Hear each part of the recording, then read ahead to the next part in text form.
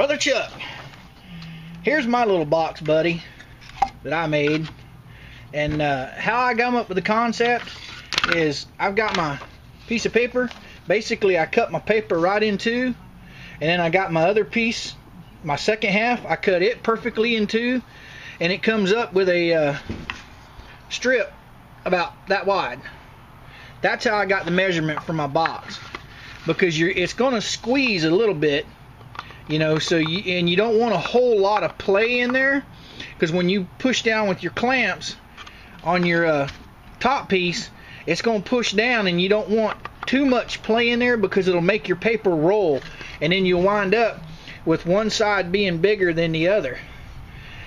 But how I did mine is I just basically took 1/4 of my construction paper that I'm using, and I did it just a little bit wider, maybe 1/4 of an inch wider than 1/4 of that piece of paper cut. And then when I put my Micarta down in there, I put my clamp down in there, or my wedge, my piece of wedge, and I squeeze down tight with my clamps. But here's the key right here.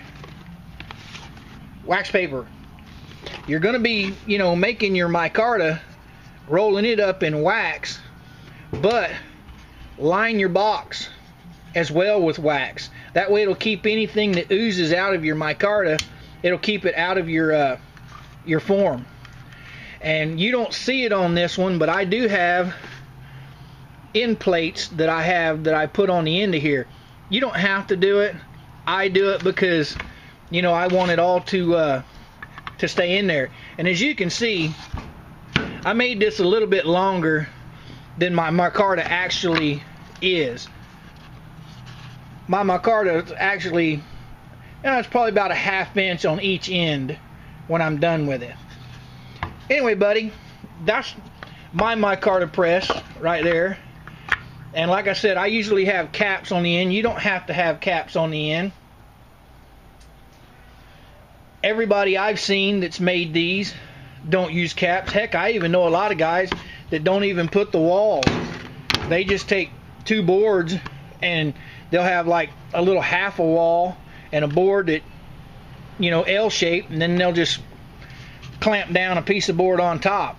I just made this because it was I had the materials to do it. And I'll get my ruler here.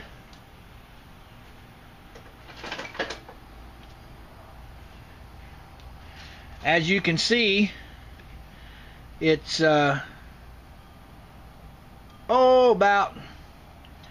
2.5 inches, maybe.